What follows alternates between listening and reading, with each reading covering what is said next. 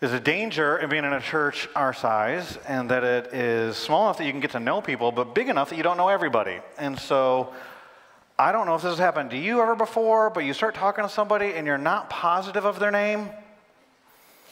Are you transparent and vulnerable enough to say, listen, I don't remember your name? Or do you not want them to feel unimportant, so you go for it? I've done that. There was one gentleman who attended our church, and I don't remember why I thought his name was Eric. But I'd say every Sunday, hey, Eric, how's it going, Eric? How are the kids, Eric? How's work? I even saw him at a soccer game one time. What's up, Eric? About 3 years later, he pulled me aside. Pastor Scott, my name is not Eric. Why did you wait so long? It was confusing to me, and I still don't know why it is that I thought his name was Eric. You ever get confused? Psychologists say there are multiple reasons why that happens to us. Sometimes it's memory loss. I've hit an age now where sometimes I'll be in a room and I'll be like, I'm not sure why I'm here. I'm not even positive how I got here. I'll be out in the garage at my house like, I don't know. Just go back inside, walk upstairs and go, oh, I needed a screwdriver. Back down the step. It's like, ever have that? They say another reason why we get confused is information overload. That's significant in our day and time where information is doubling every 12 hours. Ever go to Starbucks if you don't speak the language? I don't even know. You tell me what I want. I don't know. My wife will send me to the grocery store. She said beans. I didn't know there was a whole aisle. I have no idea what to do here. Information overload. Or sometimes you get into a situation that's not familiar to you, they say. When things are unfamiliar, it can become confusing. This week, I took one of our daughters. We've got 4 daughters, and several of them are teenagers. Oh, wait, all of them. Yikes. Thank you. I appreciate it. I'll take the prayers. But I took one to the DMV, and we went to Oxford because we heard that there wasn't a wait there. When I got there, I knew why. No one can find it. And so we pull up to the DMV. I text my wife. She's at work, and I said, drop the other girls off at school. I didn't know Oxford was an hour drive from there, but we are here, and there's no one ahead of us because there's no one. And she said, what's Ava doing? I said, she's in talking to the lady right now, and then they're going to go do the road test. And then my wife said, I'm tearful. And the kind of husband I am, I thought I would spur her on in that. I believe the women in my house enjoy crying because they watch Lifetime movies. If you watch Lifetime movies, I assume you like to cry. And so I wanted to make my wife cry more. And so I said, well, I could tell she was nervous, but she wasn't doing some of the things that she would do when she was a little girl when she was nervous. And I mentioned those things to my wife and thought, for sure she's welling up now. And then I said, it's not like she's not that little girl that I remember scored that first goal in soccer and I cheered for her. I said, bam! And she said, what? And then we had a moment. She's not the kid that was on my bed when I was going on a mission trip to Madagascar, and she's so little, she's only seen the cartoon, and she goes, have fun in the wild! And the next thing I knew, there was this moisture on my face. I don't have emotions. What's happening? I was crying. It was unfamiliar to me. And that can be confusing. And it's easy to get confused today with all the information we have, with a divided country, with all the news, and you don't know what's fake news and what's real news and what's people just telling each other what they want to hear, and what's a conspiracy theory and what's reality and what's being lied. Like, you don't know. It's confusing. I've got great news for you today as we look at this passage. Jesus Christ brings clarity in the midst of confusion. But the most dangerous thing that can happen is you're confused about him. And so I've titled today's message, Who is Jesus? The way we know is who he's told us he is and who he's proven he is through his actions. And so Luke chapter 24, we'll come to it. It's on that first Easter Sunday. But I want to remind you of something. As excited as you may have been coming to church to celebrate the resurrection, that's not how people were feeling the first Easter Sunday. And so I want you to try and enter into the text. And remember, this is a dark day, not just because it's early in the morning before the sun rises, but there's darkness. It's like a dark night of the soul. They're grieving. Have you ever grieved? Psychologists say we go through cycles: denial, anger, negotiation, even depression. That's part of our natural grieving process. Sometimes it's a loved one, like it was here with Jesus. Sometimes it's a dream. Life hasn't gone the way you wanted. Sometimes it's divorce. Sometimes it's just moving to a new house, losing a job, grief. And that's what they have. Because if you just know the Bible and you think about this with your head, you'd think, well, Jesus told them at least 10 times in Matthew, Mark, Luke, and John that he was going to die and rise from the dead. The Old Testament prophesies it. He directly said 3 times in Matthew, Mark, and Luke, I'm going to be handed over to the chief priests, the elders, the teachers of the law. They're going to kill me, and after 3 days, I'm going to rise from the dead. You'd think they would sit there and go, day 2, tomorrow's going to be awesome. That's not what happens. Even that first morning in Luke chapter 24 at the beginning, the women are headed to the tomb, not to find the stone rolled away, but to anoint a dead body. And when the stones rolled away, by the way, that's not so Jesus could get out, it's so that we could get in. They're amazed and they begin mourning. And look at what it says. I'll read, let's see. In their fright, the women bowed down, their face to the ground. And there's these 2 angels that appeared to them. It's in darkness. Their clothes are like lightning. There's a contrast there. Verse 5. Why do you look for the living among the dead? He is not here. He has risen. Remember how he told you while he was still with you in Galilee? The Son of Man must be delivered over to the hands of sinners, be crucified, and on the 3rd day raised again. Then they remember. Really? They took that? Well, then they go back and they tell the other disciples. Now, see, it's easy for us. Like, we'll read the story. It's hard to remember the darkness. Have you ever watched a sporting event where you know your team wins? And you'll watch it. NC State fans were like, I'm going to be watching the whole tournament. This is going to be awesome. It's like 1986. Was it 86? 86? I wasn't here then. 83? I'm sorry. I wasn't. I try to be offensive sometimes to sports teams. I wasn't trying there. You go back and you watch those games, and it doesn't matter if things look bad. It doesn't matter if there's a technical foul, the coach gets ejected, your star player gets injured. You're like, somehow we win because you know the ending. And that's how we sometimes come. But remember, they're living this. And so enter in, and you see what happens here. In verse 9, it says, when they came back from the tomb, these women, they told all these things to the 11. Remember, Judas isn't there. So not only has Jesus been crucified, one of their friends has committed suicide. Judas. And all the others. It was Mary Magdalene. Oh, we don't have time today, but that's significant. If you have shame, research who that is. Joanna, Mary, the mother of James, and the others with them who told this to the apostles. But they did not believe the women. Wait, Jesus said it. Now they're testifying to it. And look what it says.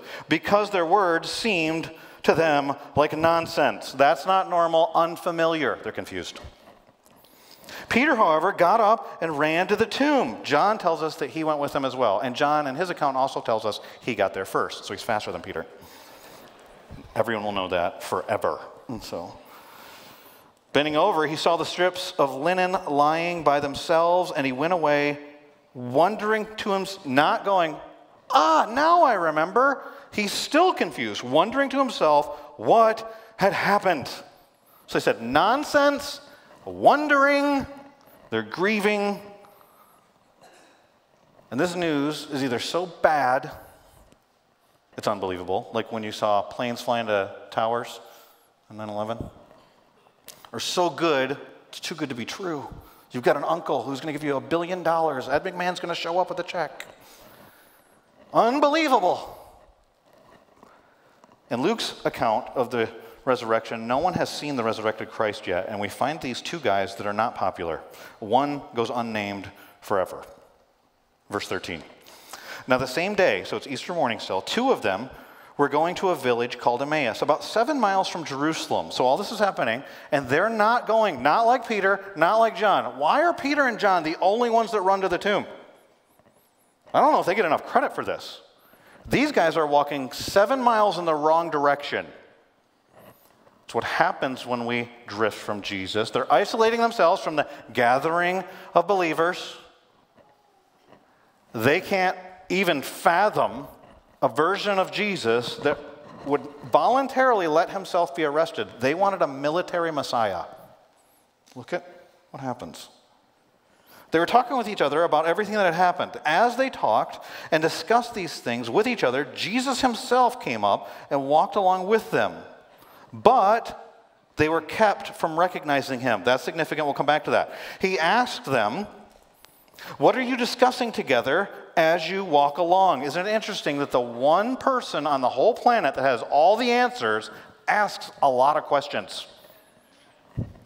He knows the answer, what they're talking about, but he's getting to their hearts.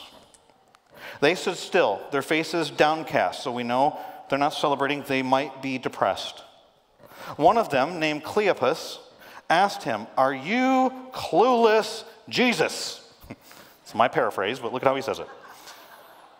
Jesus had gone viral. That's all anybody was talking about in Jerusalem. But he says, "Are you the only one visiting Jerusalem who does not know the things that have happened there in these days?" Jesus, what things? He's the one who was dead for 3 days. Just remember that. But they don't know that. He asked, "About Jesus of Nazareth," they replied. And then look what they say. Notice the tense, not present tense.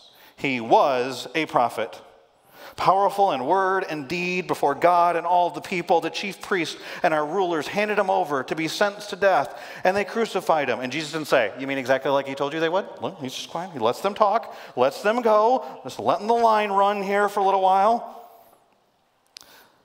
"We had hoped," you might underline that if you mark in your Bible, "that he was the one who was going to redeem Israel." They mean by that he'd be our political leader, that he would free us from Roman oppression. That's what most of his disciples believed. And what is more, it is the third day since all this took place. In addition, here's a footnote, some of our women amazed us. They went to the tomb early this morning, but they didn't find his body. And Jesus didn't say, "Because I'm right here." There's a reason why. They came and told us they had seen a vision of angels who said he was alive. Then some of our companions went to the tomb and found it just as the women had said, but they did not see Jesus. And Jesus didn't say, I would have asked another question, why didn't you go? Where are you going? He doesn't do that. But here you've got these guys, and it appears the reason why they're confused is because their expectation hasn't met their experience. Have you ever had that? Someone hands you what you think is a cup of coffee. It was actually soy sauce. Oh, man. You go on a vacation, and the website was the prettiest sunset, and the pool was amazing, and they have super saturated pictures with filters, and you get there, and the pool's empty for maintenance, and it's raining the whole time. Wah, wah, wah. And your experience and your expectations, when they don't line up, oftentimes disappointing, frustrating, but sometimes even confusing. And for these men, it was about Jesus. And that's dangerous. It's one thing to overspend a vacation because you got duped on a website. It's another thing to have a sour taste when you thought there'd be a sweet taste. But when you are wrong about Jesus, the consequences are eternal. And there is a lot of confusion about Jesus in our world. Just think about all the different versions of Jesus that are out there. Every agenda in any kind of Christianized area will attach their agenda to Jesus. It doesn't matter if you're on the right or the left. And one, it sounds like I have a news station that I'll watch on I use YouTube TV, and they've got a multi-view option. And when I watch the news, it's got Fox News and CNN News, MSNBC, and BBC. Usually I just let it play in the background, but every once in a while, like when a bridge in Baltimore goes down, all of them talk about the same thing. When that happens, I look. Everyone in Jerusalem's talking about this one thing, about this Jesus. And do you see what's happening, the problem in their hearts? They were confused about Jesus. They didn't expect him to die. He said he would, but their expectations, their experience were not, they wanted a military leader. They had hoped. Hollow hope leads to empty hearts. They're wrong about Jesus. Sometimes CNN will talk about Jesus, and they'll talk about how he cared about the marginalized. That's true. And then they use this nebulous version of love. The people are talking about him on there that has no morality. It doesn't matter who you sleep with, but Jesus is love. Just love every. It's like, that's not the version of Jesus we read in the Bible. Because he cares about you, he wants you to experience the life he has for you. And that's not you deciding your own way. You watch another channel, Fox, sometimes they'll have people that are on there, and it's like you picture Jesus with a gun in one hand and a Bible in the other and capitalism in his heart. It's like, I don't see. I don't think they had guns in the, did they? A musket? No musket. Huh. And in Israel last year, and they had these posters that said, Moses and guns. And I'm like, he had a staff. I'm not against guns, but that's weird. And so we get these slight variations, a lot of times towards our preferences. And I heard another pastor give an illustration one time where he talked about if you're building something and you have two 2x4s, and you cut one and the other one's supposed to be the same length, but you're off by 1/8 of an inch, it's no big deal. But if you have 1,000 2x4s, and you're off by 1/8 of an inch on every cut, the 1,000th 2x4 doesn't look anything like the original. And that's what's happened for many of us with Jesus, whether it's Genie Jesus or Bracelet Jesus or Christian contemporary music Jesus or your hero, like a Jason Bourne supernatural version of Jesus, like whatever it is, if you get it wrong, he says this is going to happen to a lot of people. Matthew chapter 7. Many will say to me, Lord, Lord. And I will say, depart from me. I never knew you. You can't get this one wrong. The consequences are too big. There's too much to say about who he is to do it in one service. But from this passage, I want to give you 4 things you can expect from Jesus, and your experience will line up. The first one is this, that Jesus is personal. Jesus is incredibly personal. He knows the hairs on your head, and if you don't have any, he knows that too. He knows your thoughts before you think them, which can be a little scary. But he knows everything that these men have going on in their hearts, and notice he doesn't run up to them and say, hey, you're going the wrong way. All the action's back here. He doesn't just walk up and say, see the scars? The lumen are right. What are you doing? Why are you so discouraged? I told you this was going to... He doesn't condemn their doubt. He enters in. And if you want to know that Jesus is personal more than just from this passage, the whole Bible. When he comes to earth, the Christmas story, he leaves heaven, where we read about in Revelation, there's no crying, no pain, no darkness, no sin, no death, and he enters in here where there is sin and there is death. So he leaves this place where there's no more, and he comes to a place that's broken to the core. But instead of just snapping his fingers and taking these men out of their hopelessness, he enters into their hopelessness. We had hoped. He doesn't go, yeah, I know.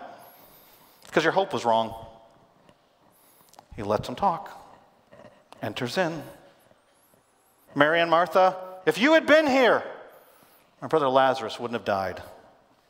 Jesus knows, and he's the only one who knows what he's about to do. We'll sing about it when we celebrate baptisms. But he's going to call Lazarus, come out of that tomb. But he lets them grieve. In John 11:35, he weeps. He weeps with those who weep.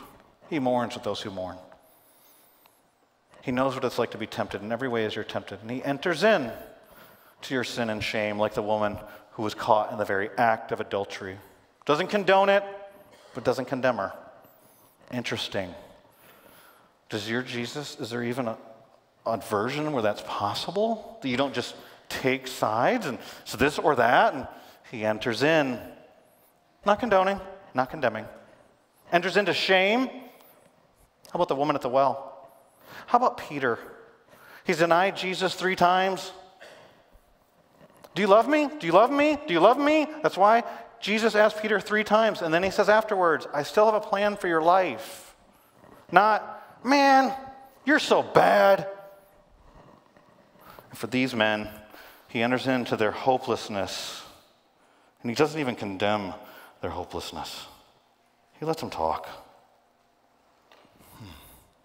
Is it any wonder why the first time God's given a name by anyone in the Bible, Hagar, a woman who's been abused, by Abraham, the father of our faith?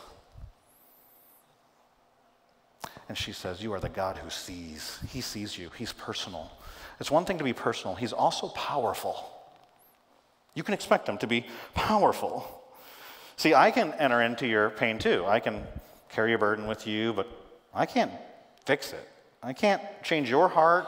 I can't make your hope shift.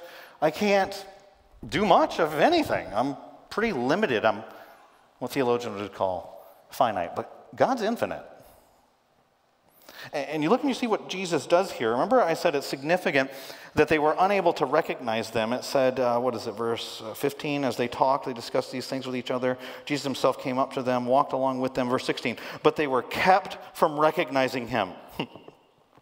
The word kept there, some of your Bibles say prevented, is the word for power, strength. We don't know how he did it. Theologians speculate. I've tried to speculate. I thought, was it like a Scooby-Doo episode where he was wearing a mask the whole time? And then at the end of the passage, and they're like, it was you the whole time. Probably not going to make any scholarly journals, but that's my contribution. Jedi mind trick, you do not see me, but you do see me. I don't know. He has power. And they can't see that it's him. And I think that's for their benefit and yours. Because what he does to demonstrate that power is he reveals himself as the great door opener. He opens the door of understanding. He opens the revelation of who he is with the Bible, not with nail-scarred hands. He opens the scriptures. And it says he opens their eyes. Have you ever seen, there are YouTube videos out there about people who were blind and they couldn't see and now they can see? I watched one last night. A guy named Mr. Beast. If you don't know who he is, your kids do. And I don't know all the details about it. I just watched it last night, so I didn't even have time to research it. But there was this cataract surgery that takes about 10 minutes. And they said half the blind people in the world, all they need is a 10-minute surgery, and they'd be able to see. But they can't afford it. They don't know. There's various reasons why. And so on his YouTube channel, which had 247 million views of this one video last year, they paid for the surgery for 1,000 people. It goes all over the world. Here in the United States, Mexico, China, like all different places that he goes to, Africa, all these different spots. And he's paying to have their surgeries done. There was one guy, he was a father, and he became blind 12 years earlier, hadn't seen his teenage son in 12 years. And Mr. Beast asked him, what are you most excited to see? He said, my son. Can you imagine not seeing your kid grow up and then somebody comes along and says, I can make it so you can see him? People were crying, not me, but people were crying. There was one young man, Satchel was his name. He was born with bad eyesight and a defect, but then he got in a go-kart accident and totally lost his vision. And he said, what do you want to see? He goes, I want to be able to drive. He gave him a Tesla at the end of the video. Yeah. 1 in 1,000 people in the Mr. Beast video got a Tesla.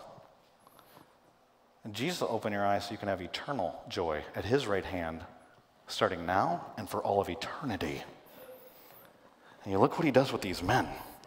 How did he open their eyes? First of all, he says to them, are you so foolish? Which you might think to yourself, well, Jesus was being so kind. Now all of a sudden he's letting them talk. He's calling them idiots. No.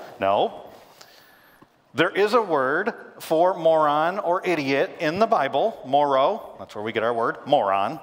That's not the word that's used here when he says foolish. He said to them, how foolish you are. It means slow to learn, dull. Some of your translations say, oh, how foolish, because the original language actually implies that Jesus has strong emotions here. But it doesn't seem, because of the choice of word and the situation, that Jesus is going, you idiots. It seems like he's going, oh, how did you not know this already? And look at what he does. How slow to believe remember, they said that he was a prophet. Look at what he says. How slow to believe all that the prophets have spoken. All is the key word there. Because they believed some of what the prophets had spoken. They probably believed Micah 5:2, that the Messiah would be born in Bethlehem, like Jesus. Isaiah 7:14, that he'd be born of a virgin, like Jesus. But somehow they missed Isaiah 53, that he'd be beaten beyond the recognition of a human. Maybe that's why they didn't recognize him. That he'd be crushed for our iniquities. Oh, they believed that the government would be on his shoulders, but did they believe the crucifixion would take place? The resurrection would take place? Because they're all talked about in the Old Testament. All the prophets have spoken. Did not the Messiah have to suffer these things and enter his glory? And beginning with Moses, that's Genesis, Exodus, Leviticus, Numbers, Deuteronomy, the first 5 books of the Bible. And scholars will say, he probably went to Genesis 3:15. That's the first prophecy of the Messiah. The seed will come. He'll crush the head of the serpent. He probably mentioned it, but look at what it says. It tells us which scriptures here. And beginning with Moses and all the prophets, he explained to them what was said in all the scriptures concerning himself. I don't know how long a 7-mile walk takes, but longer than any sermon I've ever preached. And they still didn't know it was Jesus. But he starts to open their understanding by showing them their misunderstanding, to open revelation about himself, and this should be comforting to you, because some skeptics will say, well, yeah, if I saw the resurrected Christ with nail-scarred hands, able to pass through walls, but also eating food, I'd believe too. That's not what he used to open their minds and their eyes. He used the scriptures, which we have, and clearly proclaimed him. But the problem was, it appears they were taking what they liked and leaving what they didn't. And so they had deduced in their mind that Jesus would be a military leader. What did they do with Psalm 22:16? Dogs surround me, a pack of villains encircles me. They pierce my hands and my feet. Sounds like the crucifixion to me. Resurrection? Psalm 16, I've already mentioned it. Peter uses it on the day of Pentecost when he talks about the resurrection of Christ. Because you will not abandon me to the realm of the dead, nor will you let your faithful one see decay. Doesn't mean you won't die, but you won't be there long enough to decay. You make known to me the path of life. You will fill me with joy in your presence, with eternal pleasure at your right hand. There will be a resurrection. I've already mentioned Isaiah. In Isaiah 53:9, it says this: he was assigned a grave with the wicked and with the rich. Wait a minute. When Rome crucified people, they let their bodies burn in a valley called Gehenna.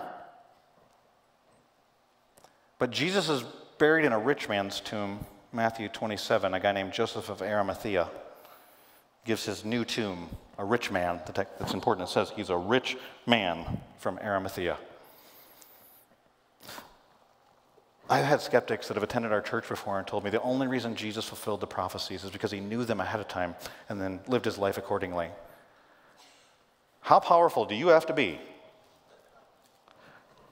born of a virgin and then in your tomb have a rich man decide to donate it? Because a prophecy 700 years before you walked the earth was written. Only God. He is personal. He is powerful. He is preeminent. Preeminent means there's no one like him. He is alone. Buddha, and raised from the dead. Muhammad, not raised from the dead. A lot of religions are just codes. They're not even built around a personality. Ours is built around a personality. And sometimes you'll hear people say, well, if a movement's built around a personality, it's a cult, or it's Jesus Christ. But if the version of Jesus is not the Jesus of the Bible, it's a cult. You may like it, but hollow hope leaves empty hearts. But when your hope is in the preeminent Christ, based on the promises of Jesus, it's eternal satisfaction. That's Psalm 16:11. At your right hand are eternal pleasures. They begin now, and they go forever. He's preeminent because, as John Piper says when he's talking about Jesus being personal, he says this: Jesus can go where no one else can go. He can go where no counselor can go, where no doctor can go, where no lover can go. He can reach you and reach into you anywhere and anytime. There's no place where you are and no depths of your personhood that you are which Jesus can't penetrate. So Jesus open. Are you open that maybe you've been wrong about Jesus and that he wants to do something in your heart tonight? Jesus' resurrection from the dead equips him, fits him, makes him able to do what no one else can do. And he does it using the Bible.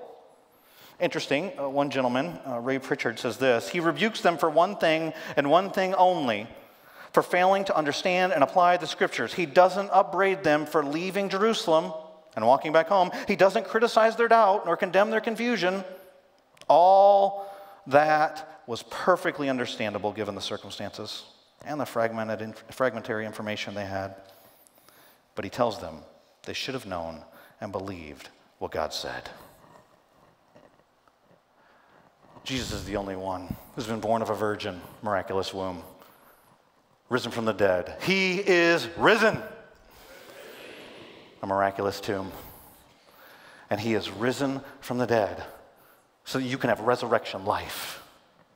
We're going to see some people be baptized in just a few moments. They'll be dunked under the water, which is a picture of death, and then raised up out of the water, a picture of resurrection, because they've placed their faith in Jesus Christ. And they want to proclaim to you and to the world that they're following him in a new way of life. And that's available to you because Jesus is not only preeminent, Jesus is present. It's interesting what happens next in our passage. And we've run out of time, and the children's ministry will kill me if I go over today. So, Jesus pretends. It's pretty amazing. They're walking along. They still don't know who he is. And he walks like he's going to keep going. And they don't know it's Jesus, but they say, come with us, come with us. They invite him in. And then, and only then, do they realize who he is. You've got to invite him. Jesus is the Savior of the world. He is the Alpha, the Omega, the beginning, the end, our advocate. He asks a lot of questions. Some people come into relationships making accusations. There's somebody called the accuser in the Bible. You don't want to be associated with him. He's our advocate, our almighty God, our high priest. He is personal, he is powerful, he is preeminent, and he is present. He's omnipresent because he's God. But for you to experience him, you must invite him in. Let's bow our heads and close our eyes. I want to give you an opportunity to do that right now. You talk about he's preeminent. There's no one like him. The Bible says in Acts 4:12, there is no other name by which you can be saved but the name Jesus. Jesus himself says, I am the way, the truth, and the life. No one comes to the Father but through me. You might say, well, not my Jesus. Well, then your Jesus didn't die for you. And your Jesus didn't raise from the dead. And your Jesus is not going to get you into heaven. Because the real Jesus did say that. The Bible also says in Romans 10, verses 9 and 10, if you want to know that I'm not making it up, we'll put it on the screen. You can peek. It says, if you believe that Jesus was raised from the dead, in your heart, you believe that. And you confess with your mouth that you surrender your life to him, call him Lord, is the way the Bible says that, then you'll be saved, rescued from your sin. But you've got to invite him in. And I want to give you an opportunity to do that right now. If you need to place your faith in Jesus and have real hope, circumstances didn't change in this story,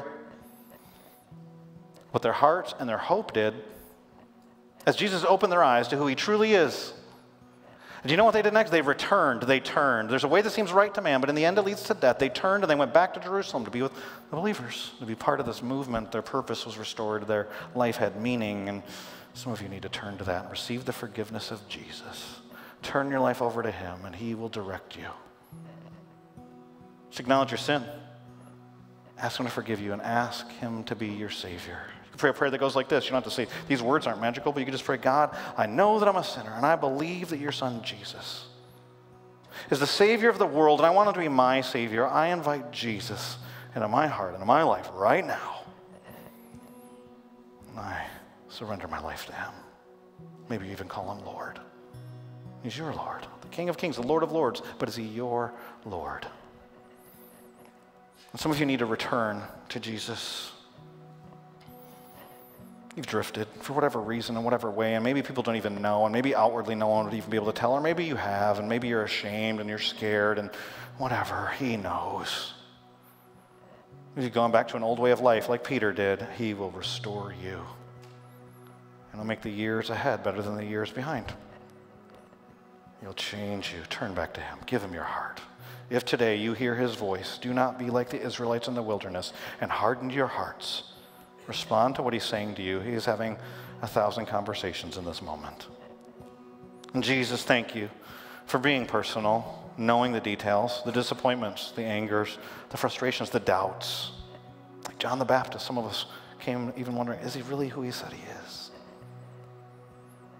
And like you told him, look at what you're doing. You're doing everything you said you would do. Not a bunch of stuff people want you to do, But you didn't promise that stuff. What you promised, you do. And when we hope in you and what you promised in your word, our hope is fulfilled. Father, will you keep being you, but open our eyes to see it and experience it. It's in Jesus' name I pray.